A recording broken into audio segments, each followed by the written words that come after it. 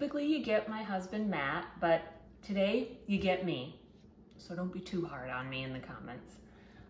What I'm gonna be doing is canning this giant bowl of cut up venison. Now I know what you're thinking, canned venison. Canned meat typically sounds gross to most people, not everybody. So this is what a canned venison looks like. When I first saw this, the first time somebody gave it to me, I was like, ew, that looks gross, as Matt thought it as well. But yes, this is what the end product will look like. Canned venison is really good. We enjoy it, which sounds surprising. It makes venison very tender because it processes for probably almost 2 hours. And so this is a way to have meat on your shelf and not have everything put in your freezer. And at the end, I'll show you a couple of the meals that we do with this. So, time to get started. So first things first, if you decide you want to can some of your venison, you are going to need a pressure canner, not a water bath canner. You cannot can meat in a water bath canner. It has to be a pressure canner. And this one that I have here is an All-American. Matt got this for me, I think for our 10th anniversary. And don't go knocking him in the comments because he got me a pressure canner for our anniversary. I am not the type of girl that likes jewelry or any of that other frivolous crap. I'm pretty practical.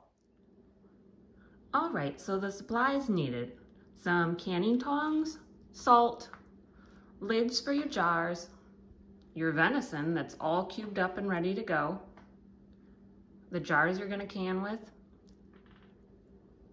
and then your pressure canner. Now for my pressure canner, this one requires that I have 2 to 3 inches of water, and I have to make sure, since it's metal to metal contact, that the edge of it right here has oil on it. So now all I'm going to be doing is filling up the jars with meat. These jars have been cleaned and sanitized, and I also leave them in the oven kind of as an extra sanitizing measure as well. So what you want to do is you want to, after you have a jar that's filled, you want to make sure you push down the meat. You're putting in as much meat as possible in here. You are cramming it full without it coming out over the top.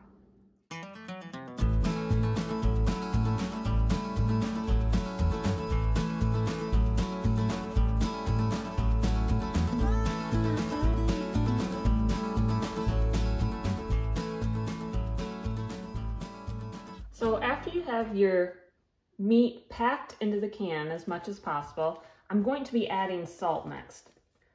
I add, our personal preference I should say, is about 3/4 teaspoon of salt. The meat that we have right now is from my husband's deer that he got about 2 weeks ago. You're probably thinking to yourself, how the heck do you wait 2 weeks to be able to take care of your deer? Well, that's because my brother-in-law has a fridge that we can keep the deer in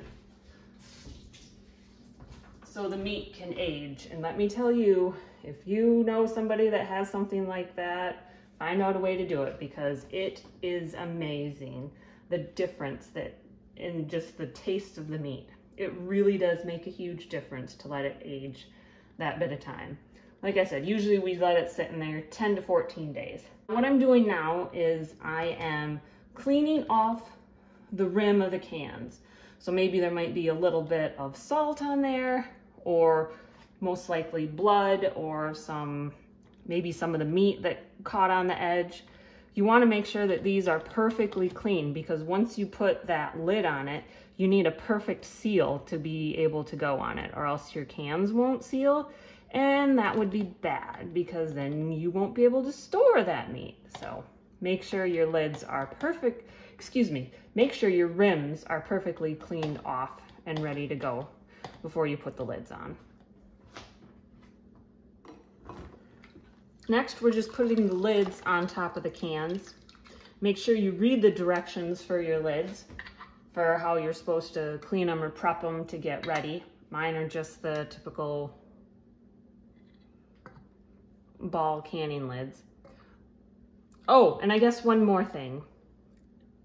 Everything that's in here, it's just meat and salt, and that's it.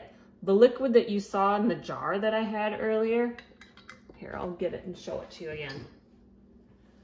The liquid that came in here, that came during the canning process. Nothing was added to this. The liquid gets made during the canning process. So yes, the jars right now, just meat and salt, and then you can put them into can. Okay, so now we're just adding our canned meat with the lid on it into our pressure canner.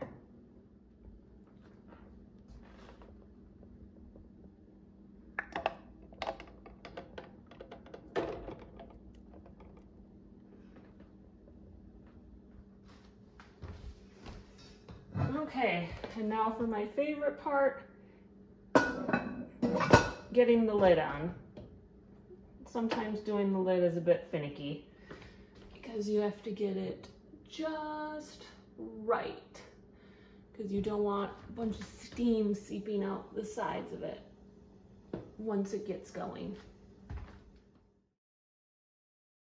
As high as I can. Also make sure your canner is lined up well on your stove.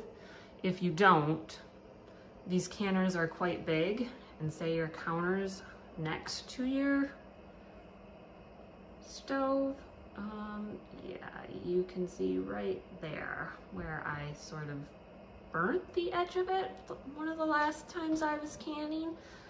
Matt wasn't thrilled about that, so yeah, just a word of warning. Watch how far over your canner is. Don't want to ruin your cover or your countertops.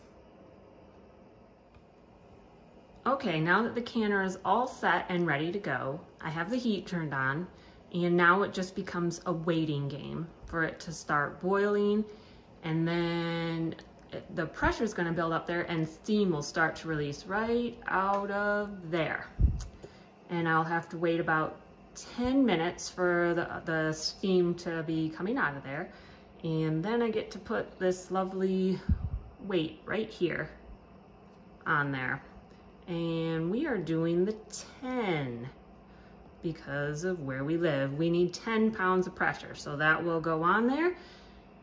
And then I will wait for this lovely knob right here to get up to 10 pounds of pressure, where it will start jiggling this, and then begins my 90-minute countdown from there for how long I gotta have that heat on it. Okay, so we have the boil going, and the spout right there is releasing a bunch of steam. If you can't hear the hissing, I'm sorry, it is. And if you can't see the steam, I'm sorry, it is. I assure you it is. So now begins our 10-minute wait from here. Okay, so now that this has been venting for 10 minutes, we're gonna put our weight on.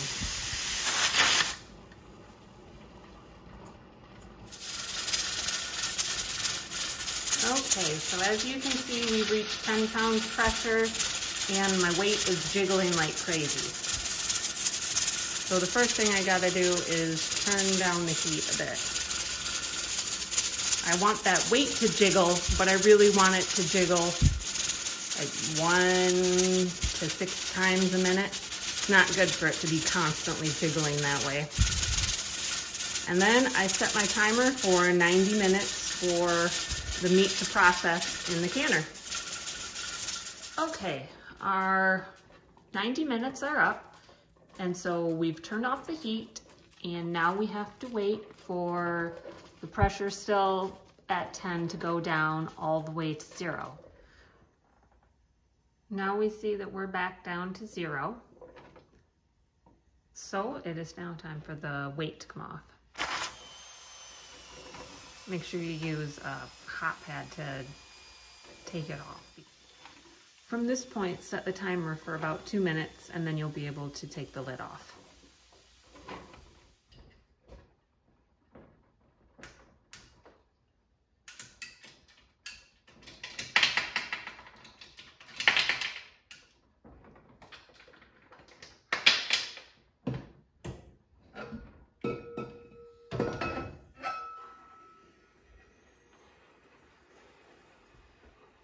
Okay, so now I have my tongs for canning.